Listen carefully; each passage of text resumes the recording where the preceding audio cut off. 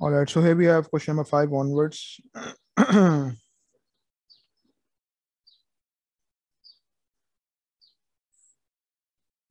level maths 9709 February March 2022.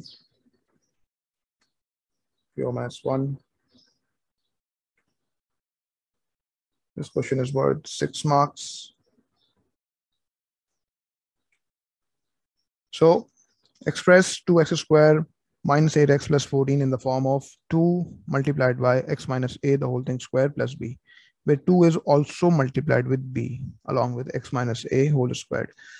So what you can do, you can just expand this form in terms of a and b and just equate the coefficients over here so that you can get the values of a and b. But my approach would be over here to convert this general form of the quadratic expression into a completing square form. And for that purpose, I use the formula, since we know the fact that the general form of the quadratic expression is in the form of ax square plus bx plus c, where a is the coefficient of x square, b is the coefficient of x, and c is the constant term. So the formula for it is a times x plus b over 2a whole squared plus 4ac minus b squared and then divided by 4a.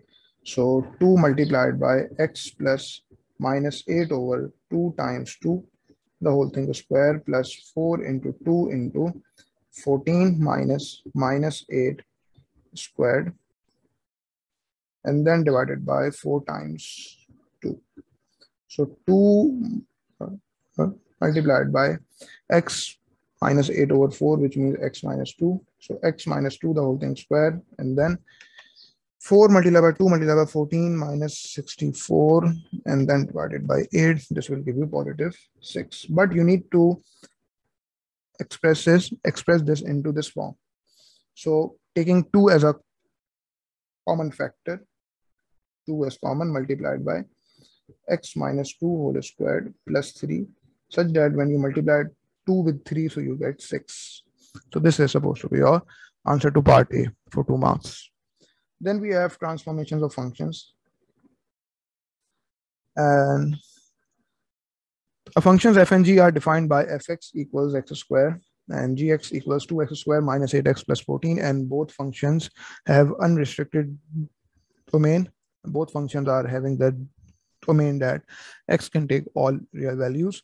Part B is saying that describe fully a sequence of transformations that maps the graph of y equals fx onto the graph of y equals gx, making clear the order in which the transformations are applied.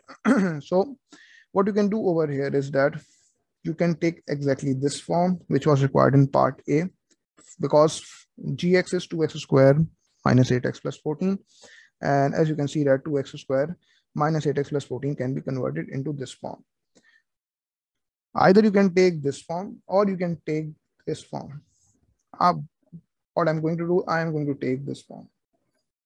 Okay, so in order to make you understand how to use a sequence of transformations over here. Okay, so 2 times x minus 2 the whole thing square and then plus 6. So fx equals x square and gx equals, instead of 2x square minus 8x plus 14, I'm using this form, 2 multiplied by x minus 2 whole square and then plus 6.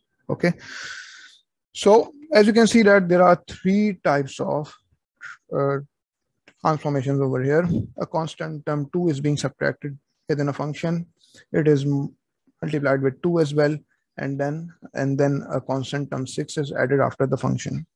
So what I'm going to do, I'm going to individually inspect each and every single transformation to identify which one is horizontal and which one is vertical.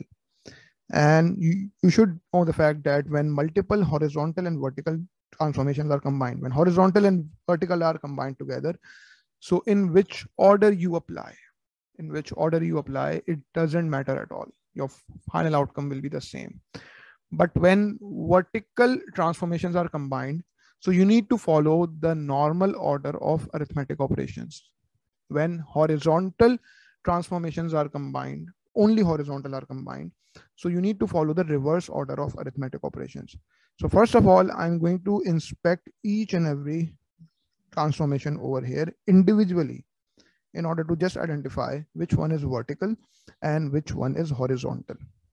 So first of all, let's just take this thing that fx is transformed onto fx minus 2, that a constant term is being subtracted within a function. So this is a translation by the column vector 2, 0. The translation in the x direction, therefore it is a horizontal transformation. Okay. First of all, I'm just identifying, nothing else. I'm going to mention the complete answer, the complete description order-wise. Okay, so I'm just dictating over here that what is happening. So I've just identified that when fx is transformed onto fx minus 2, such that the input of the function is x minus 2 instead of x, it is a horizontal transformation. Then let's just ignore this thing now and just consider this fact that a constant term 6 is added after a function. So fx is transformed onto fx and then plus 6. So this is translation by the column vector 0, 6, translation in the y direction. So translation by the column vector 0, 6, this is a vertical transformation. I've just identified that this one is a vertical transformation. Now let's just ignore these two things over here and just consider the fact that fx is transformed onto 2 times fx, that a constant term 2 is multiplied with a function. So this is basically stretch in the y direction with factor 2. Okay, so each y coordinate will be multiplied by 2 and x coordinate will remain the same. This one is also a vertical transformation. So far I have identified that which one is vertical and which one is horizontal. Okay, so now what you can do, you can make a combination of these. You can make a combination of these. Let's say, for example, I'm taking this horizontal one. I'm taking this horizontal one and this vertical one. This horizontal one and this vertical one and this vertical one in the end. So if you just take horizontal and vertical together, these two ones, so in which order you apply, it doesn't matter at all. So if I take this horizontal and vertical only, so fx will be transformed onto 2 times fx minus 2. So for example, if I'm doing a stretch first, fx is transformed onto 2 times fx, and then 2 times fx is transformed onto 2 times fx minus 2. So my final outcome won't be affected at all. Okay, and if and I'm combining the horizontal one and vertical one together. So as I've said, in which order you apply, it doesn't matter at all. So if fx is transformed onto fx minus 2 first, and then it is multiplied by 2, the final outcome won't be affected at all. And then you are taking this vertical transformation in the end.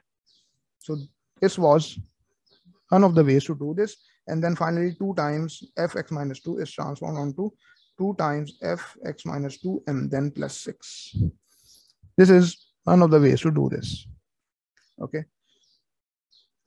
Another way could be, because first I made a combination of one horizontal and one vertical.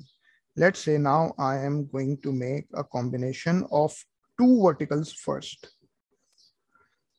So when I'm making a combination of 2 vertical first, I have to follow a normal order of arithmetic operations. That is, I have to multiply 2 first and then add 6. I have to use this sequence because my final outcome would be affected, may be affected. Sometimes it happens that it may not be affected. So in order to avoid any risks, we have to follow this sequence. When multiple vertical transformations are combined, you will follow the normal order of arithmetic operations. So you will say that fx is transformed onto first 2 times fx and then plus 6. Because if you take it in the other way, if you don't follow this normal order of arithmetic operations, so first you will say that fx is transformed into fx and then plus 6, and then a constant term 2 is multiplied with the whole function, so this would be affected. This will give you 2 times 6, which is 12, and yes, your final outcome would be affected. So here you have to follow a normal order of arithmetic operations. Okay, and then you can take this horizontal transformation in the end. So 2 times fx and then plus 6 can be transformed into 2 times fx minus 2 and then plus 6. Here you go. I can take a third combination as well. That if I take this horizontal and this vertical first, so in which order I apply, it really doesn't matter at all. So this horizontal and this vertical. But since you are taking the since you are taking this vertical transformation separately, okay, so since you are taking this vertical transformations separately, and as you can see that this one is vertical and this one is also vertical, so you have to follow a normal order of arithmetic sequence over here. That is to first multiply the function with 2, the constant term 2. So you cannot take this horizontal and vertical first. You have to take this vertical transformation first. So fx is transformed onto 2 times fx, and then you can take these both in which order you like. So 2 times fx will be transformed onto 2 times fx minus 2 and then plus 6. Because if you take these horizontal and vertical first, what is going to happen? Just see that.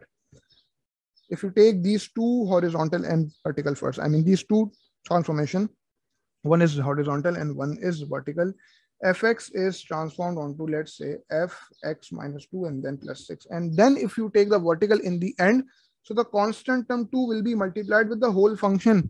And then you will get this 2 times 6, which is 12, which will be wrong.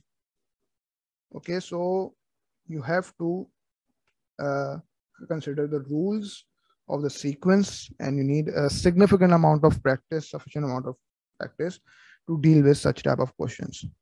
So I mean the 3 types of combinations which I have explained to you, you can take any of them.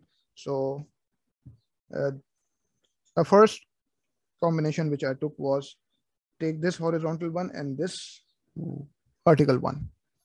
And then in the end, you can take the vertical transformation over here. Okay, so I'm taking this horizontal one and this vertical one first, and in which order I apply, it doesn't matter at all. fx is transformed onto 2 times fx minus 2, and then this vertical is taken in the end, and a constant term 6 is added after a function. So far, this was the explanation. Now it's time to write the final answer. In description, you know in which sequence you need to apply. So first of all, or what I'm going to do, I'm going to stretch it first. So you can mention stretch. First, you can mention stretch in the y direction. Stretch in the y direction with factor 2. And then you have 2 types of translations. When 2 types of translation, one horizontal one and one vertical one, you can combine them into one single column vector. As you know the fact that when fx is transformed into fx minus 2, this is translation by the column vector 2, 0.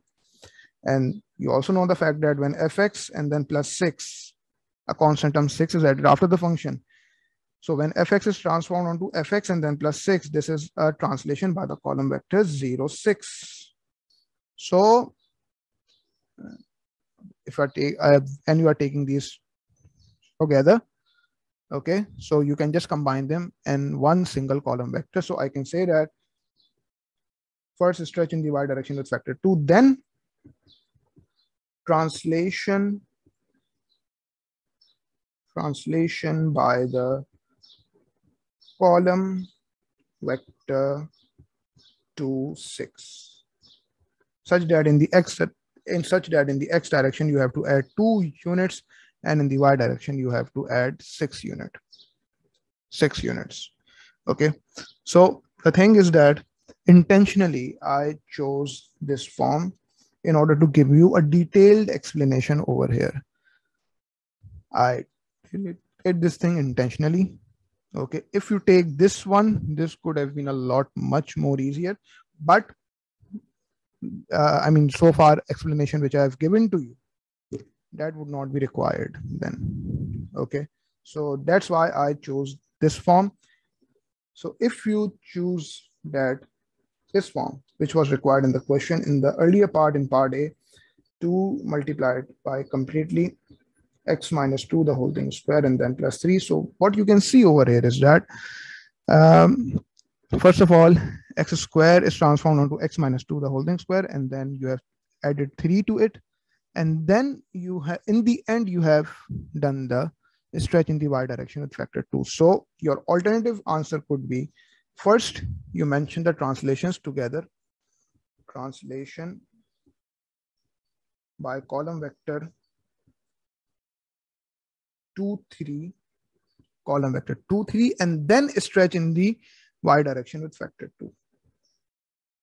So as you can see that when we are following this this form first, so that the column vector is different, and here the column vector is different. So in order to give you a detailed explanation over here, I intentionally chose this form. So translation by the column vector 2 3, and then stretch in the y direction with factor 2. So both of your answers are acceptable.